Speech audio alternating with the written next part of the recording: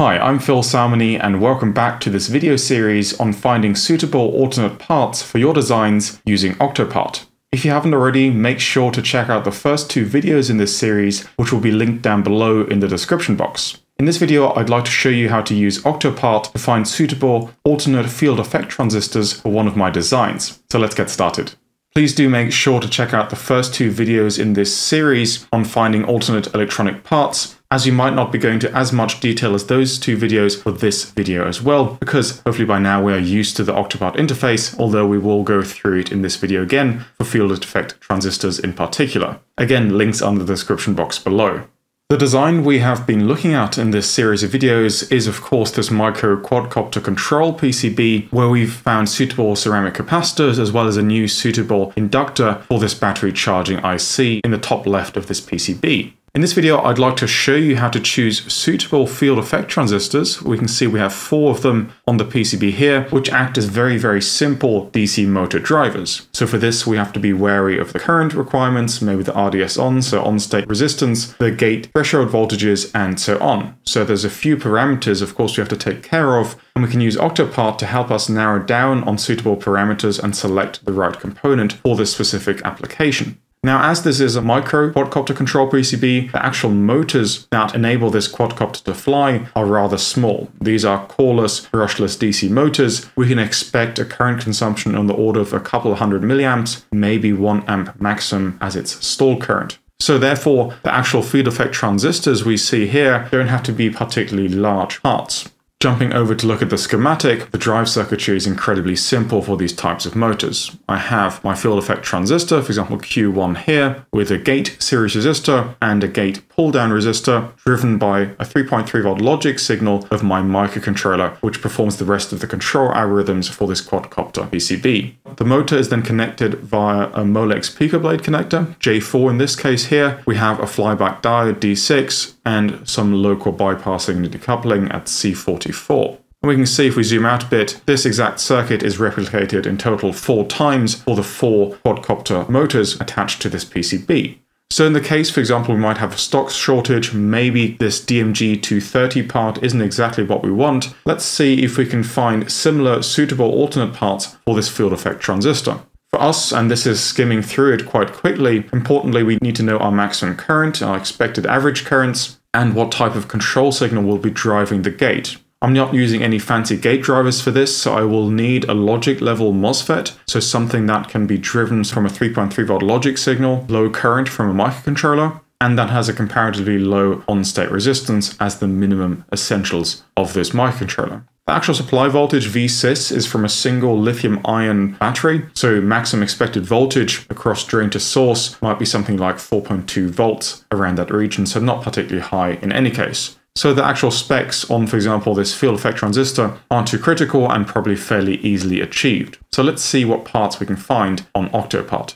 We won't be getting into detail of how to select an appropriate FET. Depending on the situation, there's plenty of information on the internet for this. For example, this Diodes Inc. selecting the right MOSFET for motor drive application document available online. So a quick web engine search will yield quite a few different results, so I'd strongly suggest checking those out if you're interested for your own designs.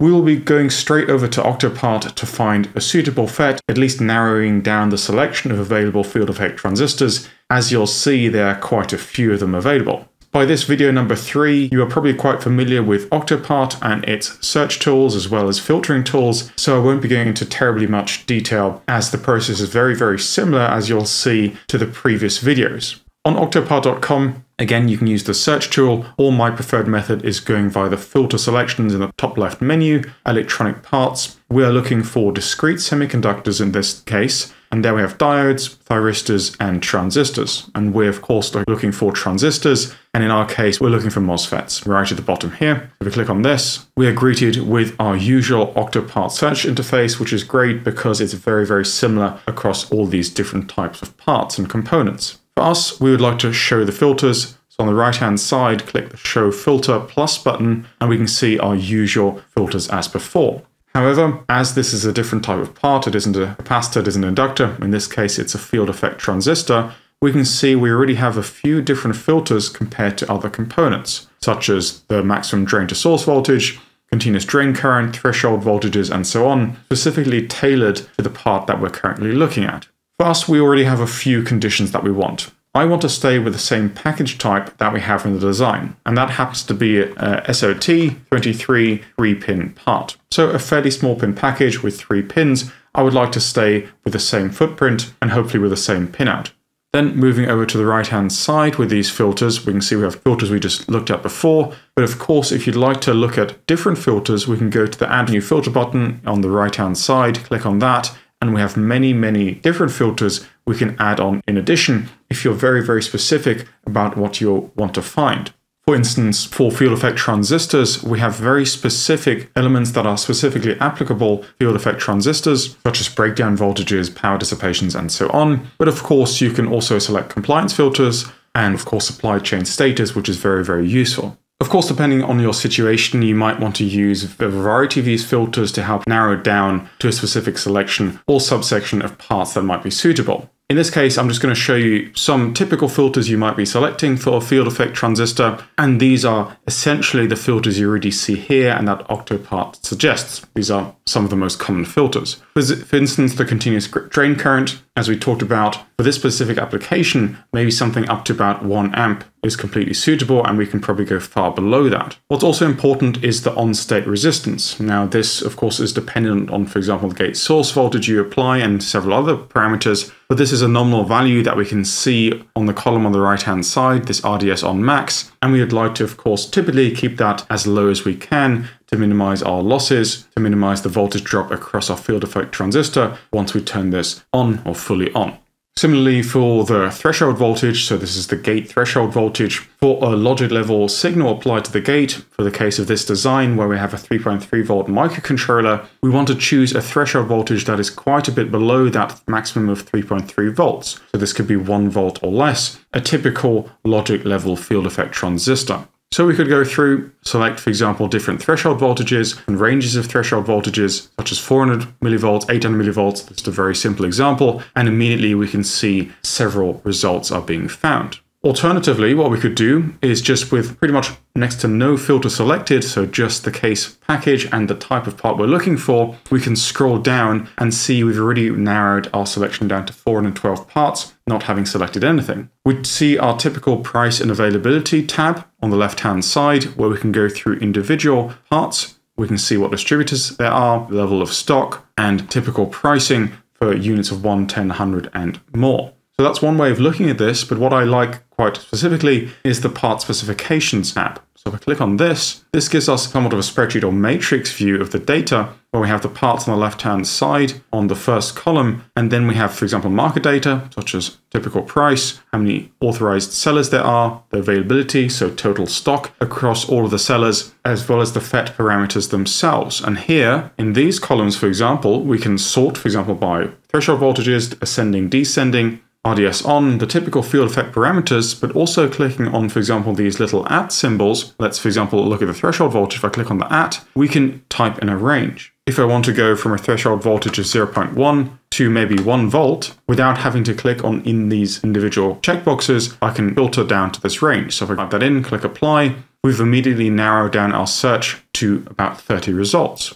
So I can do something similar, for example, for the RDS on. If I click on the little @ again in that column, and I can say I want a maximum RDS on of maybe, let's say, 100 milliohms. And anything below that is fine. I don't have to enter a value in the minimum. Click apply, and now we've narrowed our results down to 15. So this might be a good starting point, and of course you can change those parameters, you can look for different things, apply these filters, for example, to the drain current and so on, but this might be a good starting point of how to look for suitable devices. So rather than just selecting the filters up here, I might go to the part specifications panel and apply these ranges to these filters. We could then sort by price, ascending, and then we can look at, for example, also the lifecycle status and manufacturer lifecycle status, looking at active parts. So for example, this MGSF2 NO2 has 10 resellers, 500,000 in stock at about 20 cents a part. We see we have a VDSS of 20 volts. That's completely fine because we're only running at about 4.5 volts. Continuous drain current up to about 3 amps, which is perfect for us. We need far less than that. We're adding some sort of safety margin, threshold voltage of about 1 volt, and an RDS on about 85 milliohms. So therefore about at 1 amp, an 85 milliwatt loss. And of course, we can scroll further to the right and we can see there are many other parameters that Octopart immediately shows us all of these different parts, and we can compare these parts very easily. So in our particular design, very quickly, just by going Octopart, not having to scan across many different distributors, vendors, and manufacturers themselves, we can, with a very quick, simple Octopart search, find many suitable parts that we could use as a replacement for our design. If you're happy with that choice, for example, let's click on this MGSF2 by onsemi, we can get more detailed information for that specific part. We can jump to the manufacturer page, we can see which distributors sell this part, the inventory history, as well as jump to datasheets straight away. If you'd like to then integrate that part into, for example, your ECAD tool, then very nicely, Octopart shows us directly that we could get, for example, the 3D models, such as step files, as well as symbols and footprints through various sources. So all on one single page and on one single website, we can find all this information very quickly and very directly, which is great for us as designers, or if you're in procurement or any similar role that requires this information.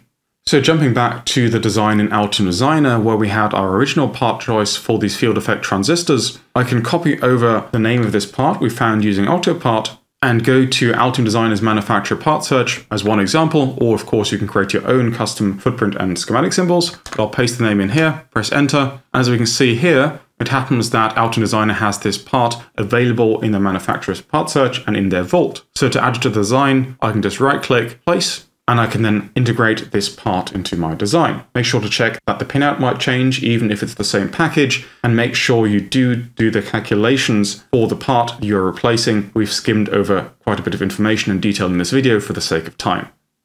I hope you saw how quickly and easily we can utilize Octopart to find suitable alternate parts for our designs. In this case, this was a field effect transistor, but we also looked at parts such as inductors and capacitors. In future videos of this series, we will look at more intricate parts such as microcontrollers and integrated circuits to see how Octopart can help us very easily find suitable parts in that regard as well. Thanks again for watching, and I hope to see you in the next part of this video series. Bye bye.